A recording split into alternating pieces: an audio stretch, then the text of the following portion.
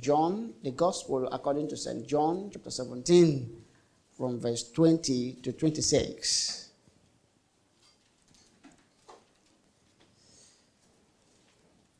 I welcome you all in Jesus' name, and I ask that at the end of the service, I'll be inviting the faithful to share in the communion of the Lord, and then after that, we'll have our fellowship meal today.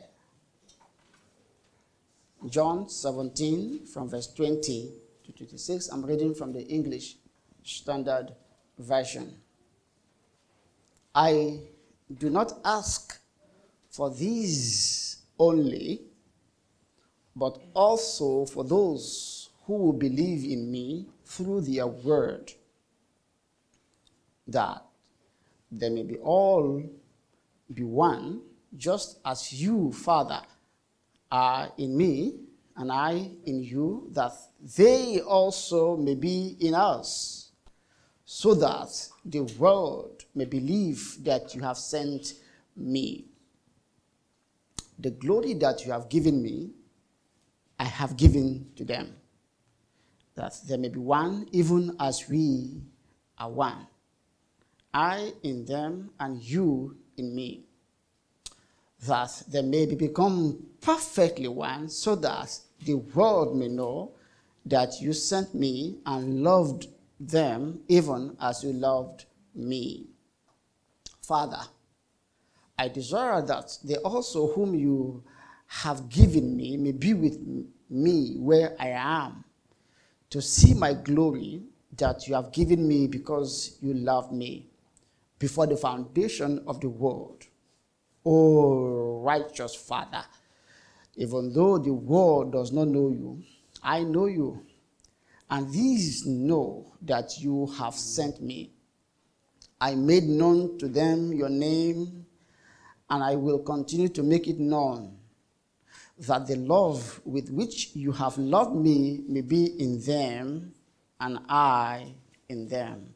This is the word of the Lord. Let us pray. Father, let me, at the throne of mercy, find a sweet relief. Standing here before your people in deep contrition, helped by unbelief. Who do we have on earth beside you?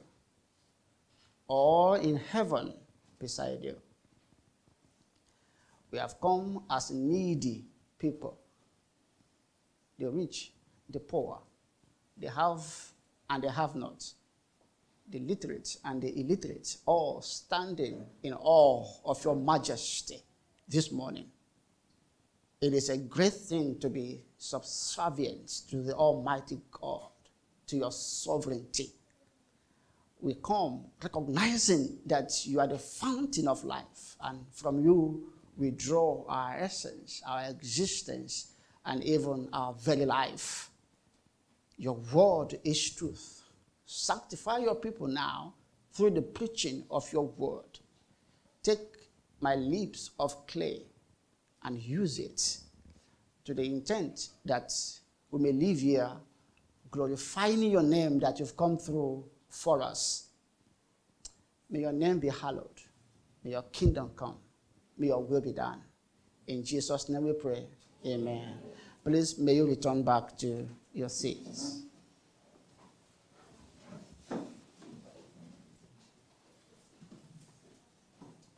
All my friends that had birthdays this past week, a warm birthday greetings to you.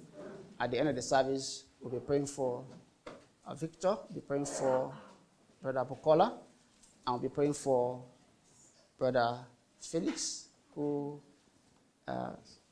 also for their wedding anniversary. Okay. And all of you who have come for the first time to this church, a warm welcome to you. My name is Pastor Peter Joshua Abutu, or Abutu Peter Joshua. You can arrange them the way you want to arrange them. You'll still be fine.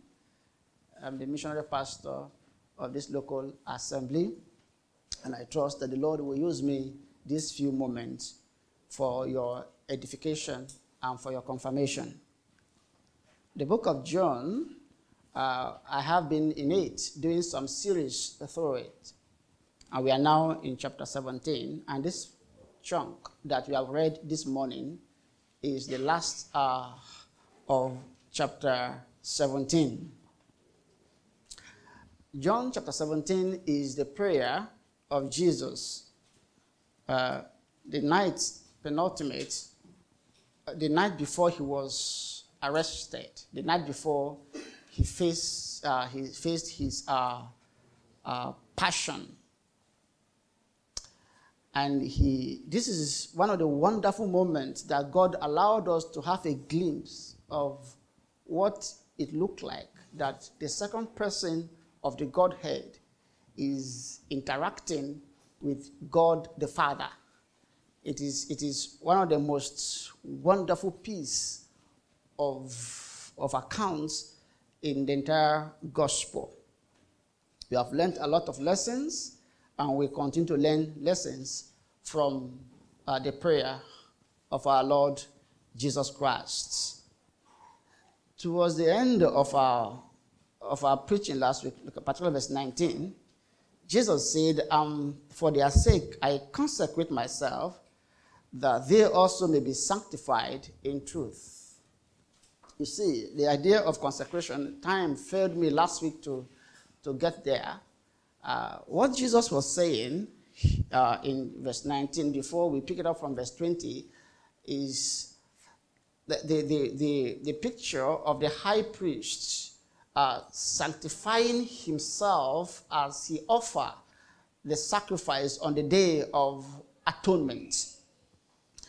The truth that is pointed out here is that Jesus is both the offering and the high priest making the sacrifice. In the cross of Christ, we see Jesus being both the offering and the offerer. He offered himself as a worthy atoning sacrifice to God. He is both the Lamb of God that taketh away the sins of the world, and he is both the high priest conducting the sacrifice to God. I just want to mention that by way of passing for those who have been following the reading in this passage. For the portion that we are looking at today, there are three things I want to bring to our notice and our learning this morning. It is that we learn from the prayer of Jesus the conduit of the gospel. The conduit, like the conductor, the conduit, the pipe, the channel by which the gospel came to us, the conduit of the gospel. And the second thing I want us to learn also is the coordinate of the gospel, and then the centerpiece of the gospel. From verse 20, where we read, the Bible said, I do not ask for these only, but also for those who will believe in me through their word. Jesus has been praying for himself in the first part of chapter 17. He prayed for himself, and he also prayed for the immediate follower, the disciples. At this point, the 11, Judas, have been expelled from the community, the band of the apostles, the 12, and the 11 were with him. So he committed them to the hands of the Lord in his prayer. And then, picking up from verse 20, he turned the prayer now to the rest of us that will come to faith in the future through the ministry of the apostles.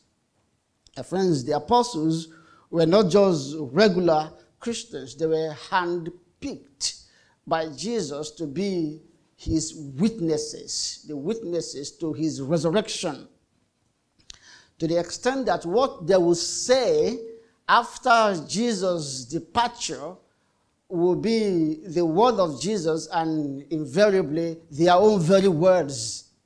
That when we hear the apostles speaking to us, we understand that they are speaking the word of Jesus, not their own word in and of itself. but they were so united with Christ that Jesus' words and their word become inseparable. The apostles were the authorized channel by which the gospel of salvation will come to the world. It is divinely given that the apostle be the only authentic channel by which the gospel message will reach the world and to the ends of the world. You know, many of you are familiar with spokesmen. You know, if something is happening in the villa and then one random person just pick it up and is relating that message to the public, we will not believe it. We will take that with a pinch of salt.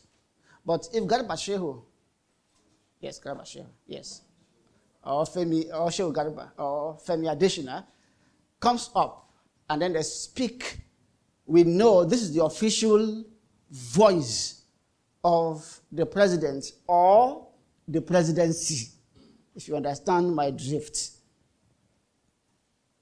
So the apostles were the only channel by which the gospel of Christ will be preached to the world. The gospel as delivered by the apostle is the authentic gospel.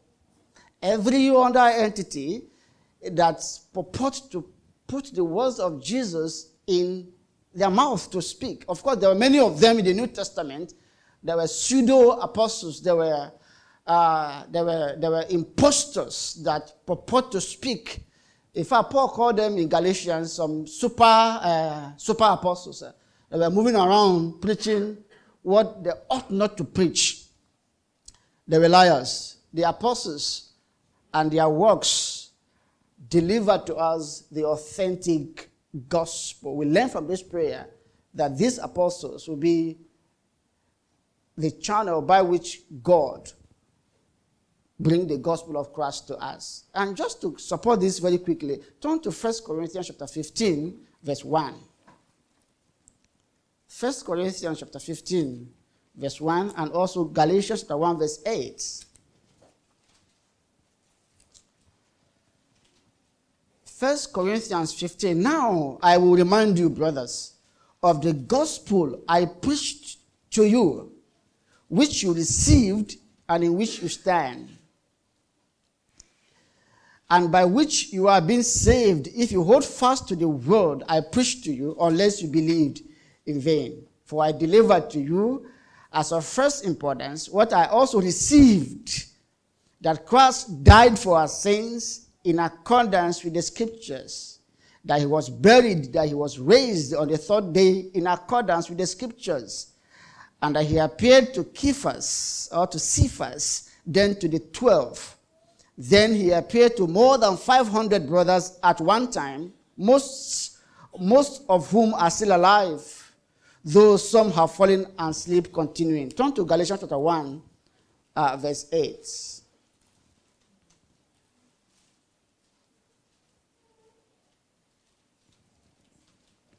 Galatians chapter 1, verse 8.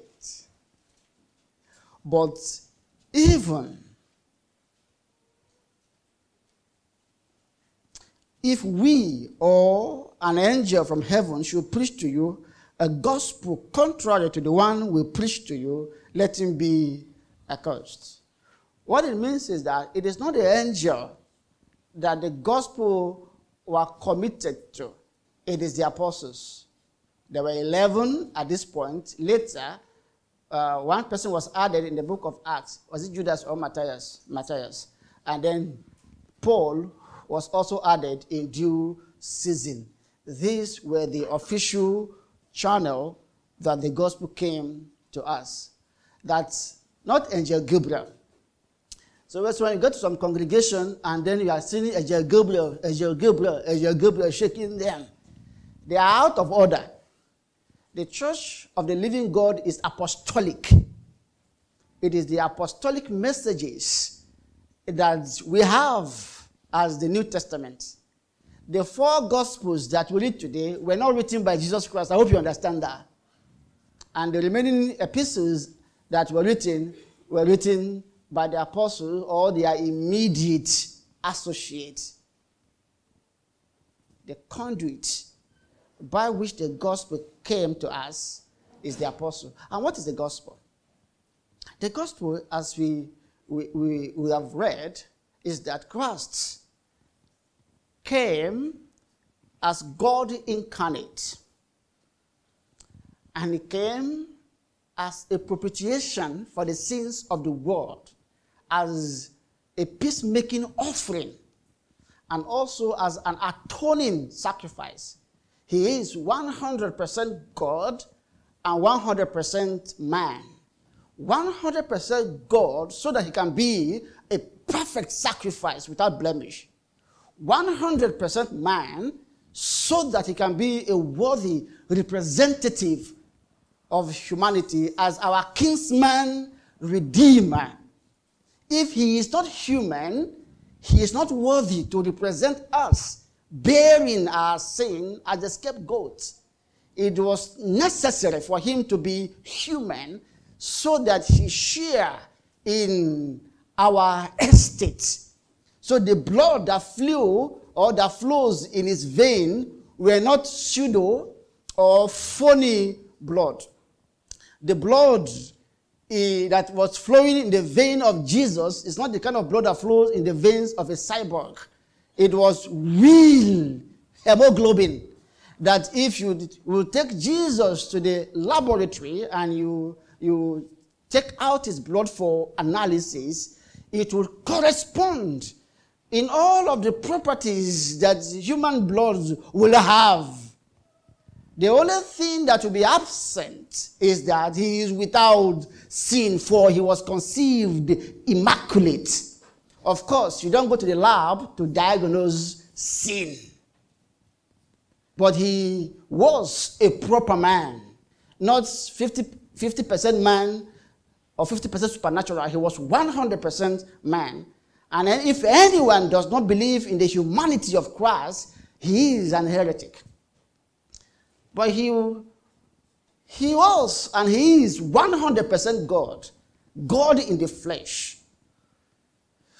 so that he can be a perfect offering for sin.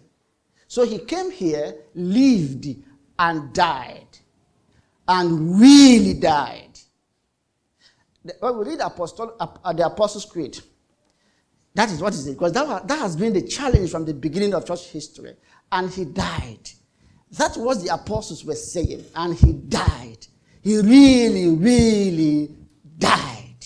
He didn't faint, as some branch of Islam would teach. There was no fainting on the cross. He was not revived later.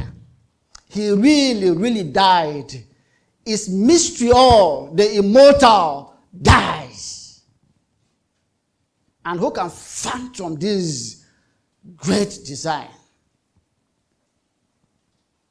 And then he was buried. And on the third day, regardless of your calculations, the Bible says on the third day, he rose bodily, not as a ghost, bodily, but now with resurrection body. The body that can walk through walls without obstruction. And then he ascended to heaven and now is seated at the right hand of the Father, making intercession for believers according to the will of God. And that because he was sinless, his obedience, both his active and passive obedience, were not for him primarily.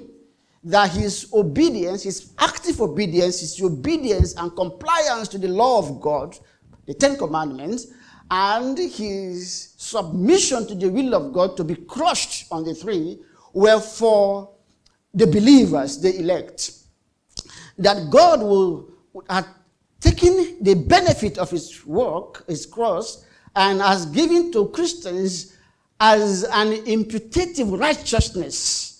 That the righteousness that we never had because of our association with Adam, God not took the alien, what Martin Luther called the alien righteousness, the righteousness apart from the law.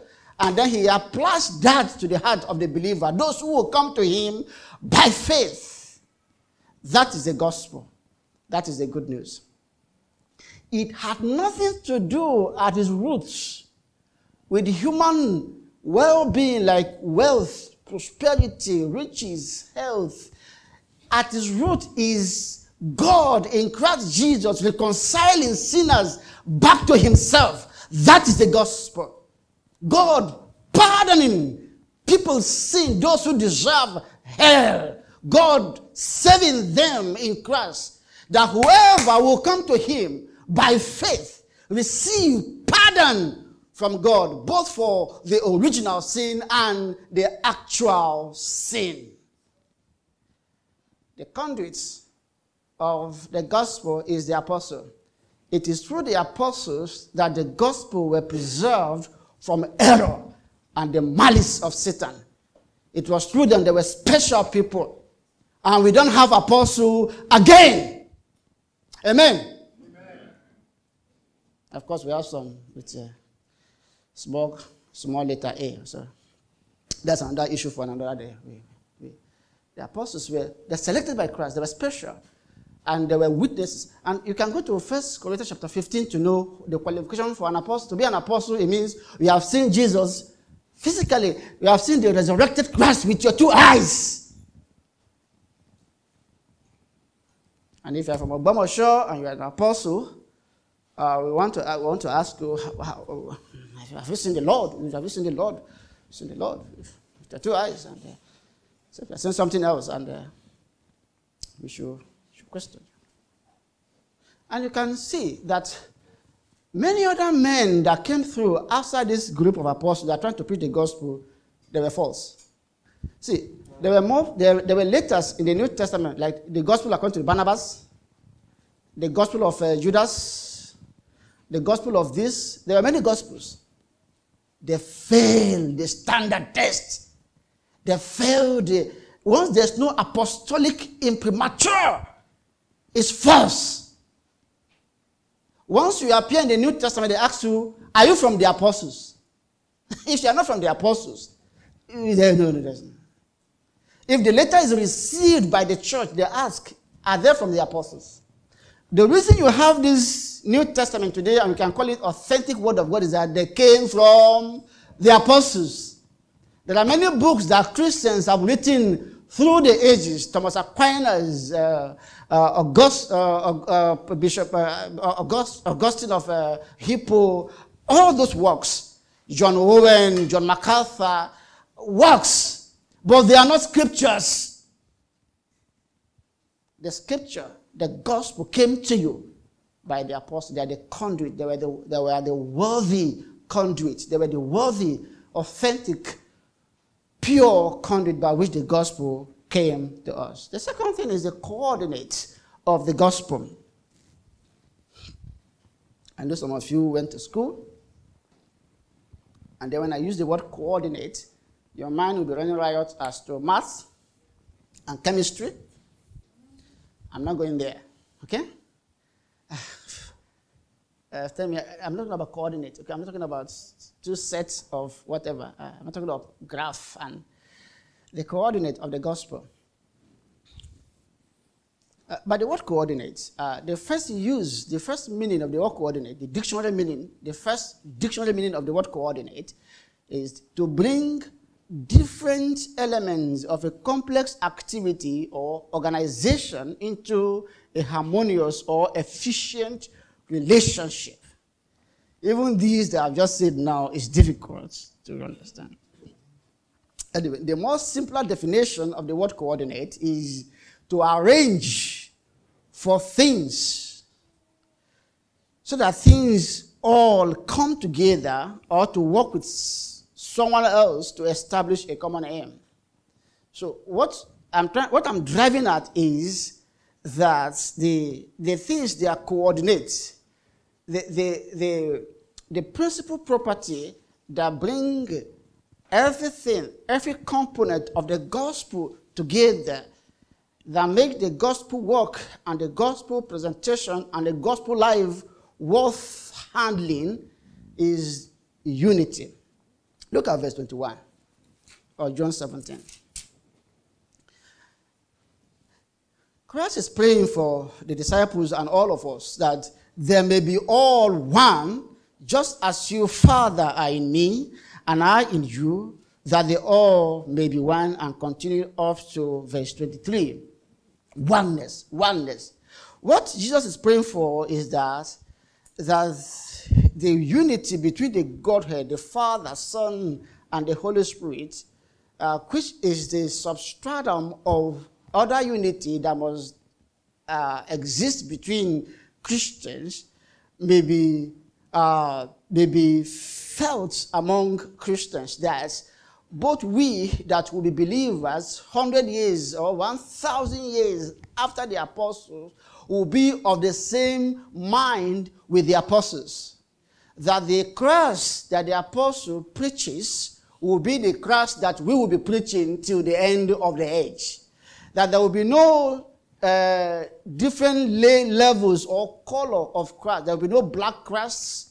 Of course, there are some movement now that talks about Christ being black. Okay, there will be no black Christ. There will be no American Christ. There will be no European Christ. There will be no African gospel. There will be no emancipation gospel of Martin Luther King Jr. There will be no, that all of us speak with one mind. Because the entirety of the gospel is Christ. That the same way the revelation of Christ came to the apostles, the same way they beheld his glory even imperfectly, we all will in one accord unite in that stream of understanding of Christ. So unity among Christians is primarily a spiritual unity. It's not so much about organizational unity. It is much more about a spiritual unity, a unity that circumferences around the person of Christ in all of his beauty and form. Unity. That we are saying the same thing. Of course, these also have ramification with our physical and organizational unity. That we unite around Christ. That when we come physically to come in Christian association or in PFN or whatever organization or denomination we want to organize for our convenience, it should be that what is on the table is nothing more than Christ and the truth of Christ and the authentic Christ. Where and when Christ is lacking, Christian unity cannot be said to be present. Christ is the coordinate. The unity around Christ is the coordinate of the gospel. There is no association outside Christ. And let me just say by way of digression that Christians ought not to fear schisms and disunity. Sometimes say, oh no, why are we quarreling now? Are we not saying the same thing? I mean, come on. If you are just minimal about this, about that, okay, even if they don't believe in Jesus Christ, after all, who has gone there and come back? We are all going to the same place. Is it that? So are you saying that your grandfather that died, that good man that died in Abuja, is he in hell? Is he in hell? Who has gone there and come back? Come on, let's just unite. Just unite. And then you see in our ecumenism, strange bed fellows. The unity that must exist amongst Christians is the unity that have Christ at its center and thus that have his foundation in the unity in the Godhead. God the Father, God the Son, God the Spirit are one. One God, three persons. The coordinate of the gospel is unity. And we must fight for the unity. We should not be schisms by nature. We must fight for the unity of the body of Christ. And lastly, the centerpiece of the gospel. The centerpiece of the gospel, look at verse 24. Father, I desire that they also whom you have given me may be with me where I am, and continuing and talk about the glory he shared and other stuff there. R.C. Sproul says that our redemption is not primarily the reason. Redemption is not primarily the reason for the gospel. Our salvation is just a means to an end. Let me explain what it means. What it means is that we are not just, okay, we've been saved. So what? What he means by our salvation as a means to an end is that we have been saved so that we can be both in Christ and with Christ. Believers now, having been saved positionally, are in Christ, in what the Bible teaches as union with Christ. We are in Christ. Spiritually, we are in Christ. We have been delivered from the kingdom of darkness to the kingdom of his dear Son. We are one with Christ. And much more than that, we are seated with Christ in heavenly places, far above principalities and powers.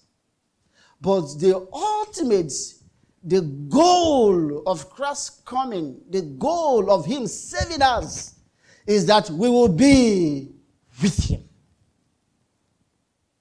That when we lay down these mortal bodies, when they put us down 6 feet below the ground, we will immediately be in the presence of Christ.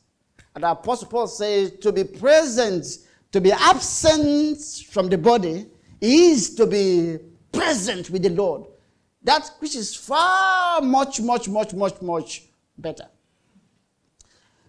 The job of Christ is to come to redeem us and bring us back home to the Father. We were estranged fellows from our Father. We abandoned God in Adam. We forsook him. And Christ, in his death and his work, is bringing God's children back home. He wants us to be with him.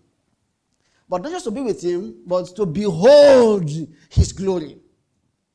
Father, I desire that they also whom you have given me may be with me where I am, to see my glory that you have given me because you loved me before the foundation of the world. Oh, righteous Father, even though the world does not know you, I know you, and these know that you have sent me. That is the gospel. And that we will behold Christ's glory. You know, when he was here with us, we walked with him, we ate with him. Very few privileged guys saw the glimpse of his glory one time at the Transfiguration. And when John, the beloved, was writing the book of Revelation, he was somewhere in the Isles of Patmos, and he saw Christ. He saw the glorified Christ with human eyes. He fell down as if he were a dead man. Oh, Lamb of God. See, when we behold Christ's glory on the last day, not just for a moment, but perpetually, we will not be tired. You know, there are some of you, let me not use that example. Some of you, when you met your wife first time, you couldn't sleep. You were doing extra cool, writing later. But over times now, what are the sisters saying? You just watch what you are saying, Particularly you that you are not far from your husband. Just watch what you are saying. Don't call pastor to come and say to any. you know this beautiful. You see the way men dance on their wedding day.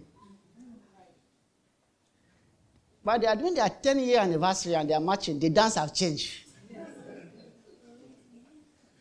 It speaks volume. See finish, isn't it? Yes. See finish.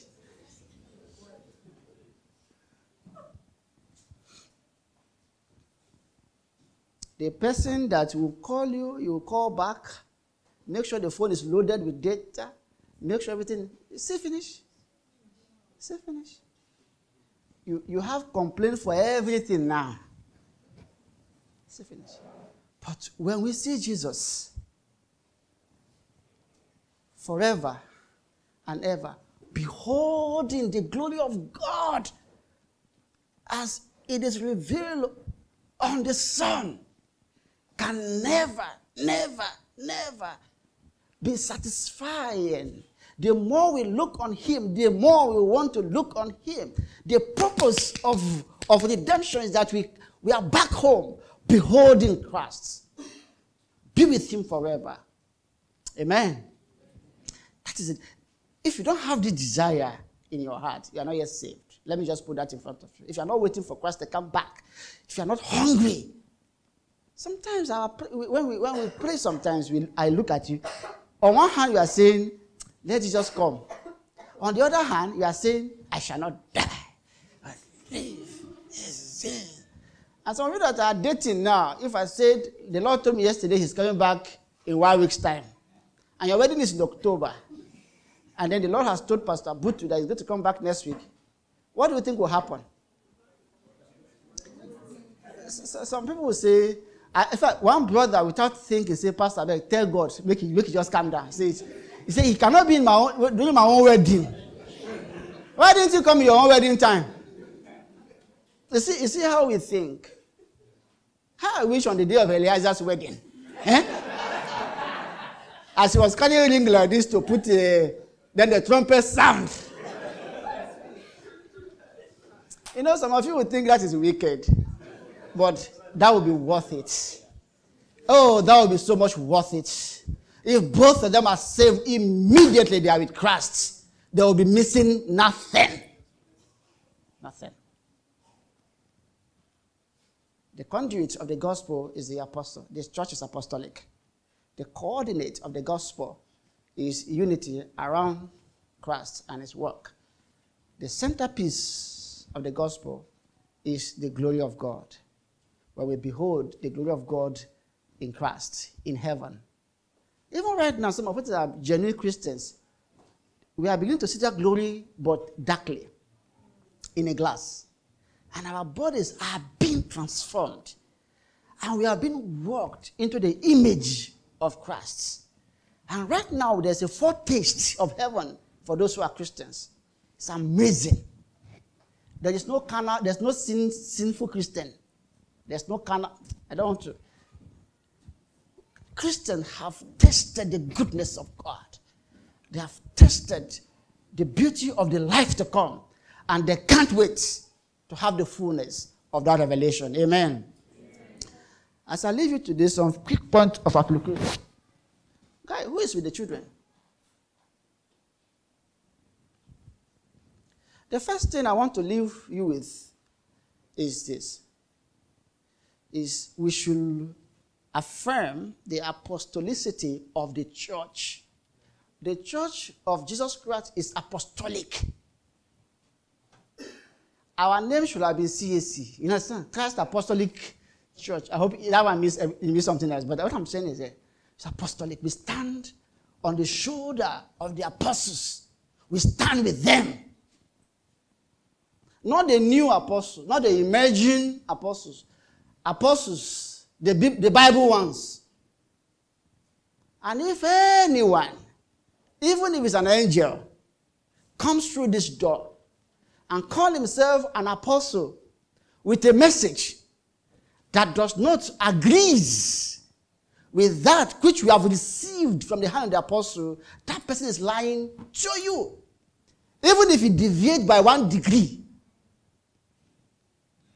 Let me repeat that. If a man come now with big, there's a way this apostle look.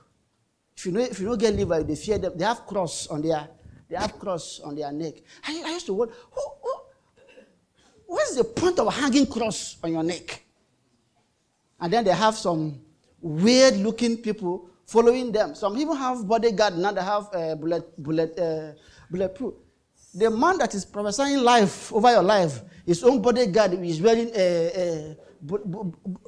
let me not spoil your mind today.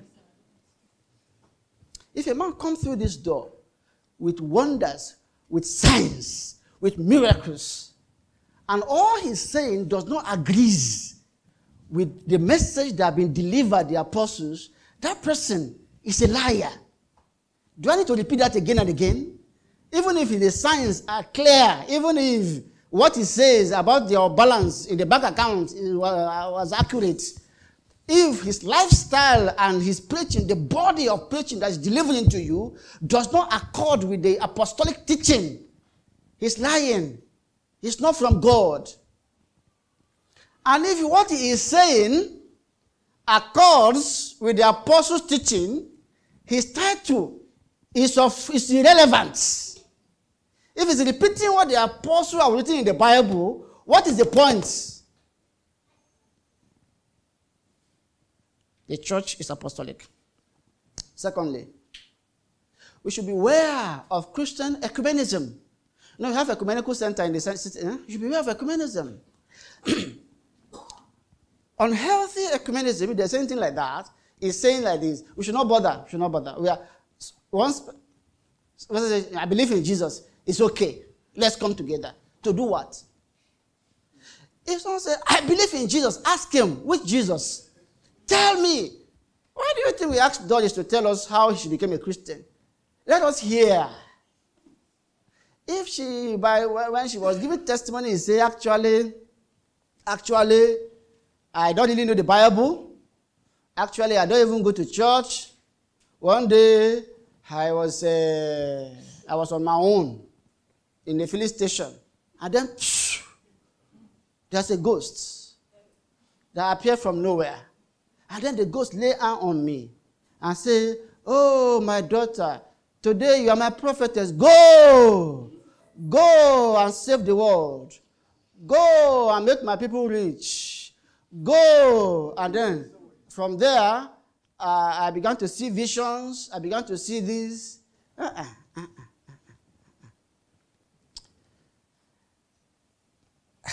There are sets of proposition that you must believe to be a Christian. If you don't believe them, if you don't understand them nor believe them, you cannot be a Christian. Our Christian unity should be around Christ.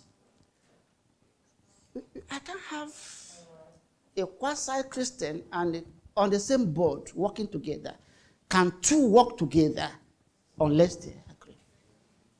That is no, in fact, they are moving the frontiers now, what they call interfaith dialogue.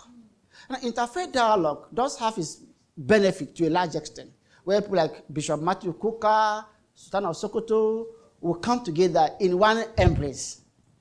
The reason why Bishop Matthew Kuka and Sultan of Sokoto can be in the same room, and then they'll come out laughing, is that they don't in that meeting, Christ was not on the table.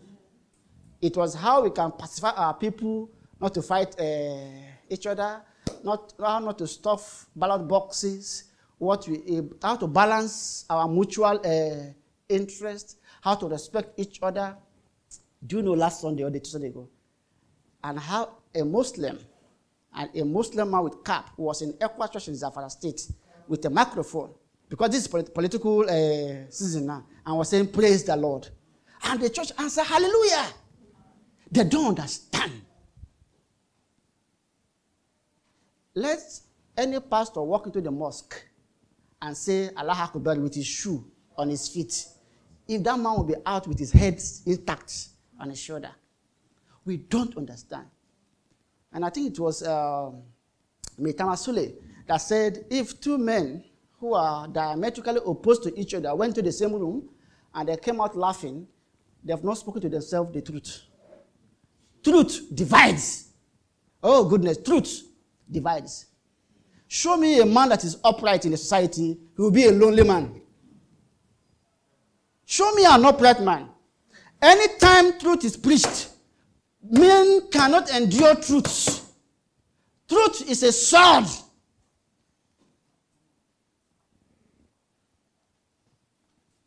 And the premier of old northern region should be Sir Ahmad Sadana. Sadana said, truth is an open wound. What is that? That's what they use in the Daily Trust. Listen. He said, it's talking about something that's an open wound. He said, only truth can heal it. He said, conscience. It's only truth that can heal it. Once a preacher begins to preach the truth, you can be so sure that there will be no many followers after him. The example was Christ. Christ was feeding them, healing them, feeding them, healing them. 5,000 people were following him. And one day they say, I am the bread that comes from heaven. If anyone eats of this bread, he shall live. If you don't eat of my body and drink of my blood, you have no life in yourself. That's it. Okay? Yeah. One after the other. The Lord Jesus, within seconds, was left alone. And the remaining 11 say, are you? Don't be ashamed to speak the truth. Say, let's Catholic and evangelical together. Recently, I was rebuked. I used to, as a Christian, I organize a meeting in my community, and I would say, let a Muslim pray, let a pagan pray, and then let a pastor pray. And one young man drew my attention. He said, Pastor, you're not being consistent. He said, let us have one prayer so that we will know that we have one prayer. He said, when you are praying 3 prayers together, what you are saying is that the 3 of them are of equal value. And the person is not educated. It's in the village. Because sometimes it is not school that makes people wise.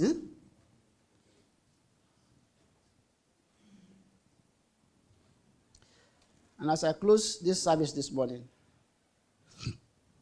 few things. That because of this prayer of Jesus, we are here today. He prayed for the apostles. He prayed for us. We are here.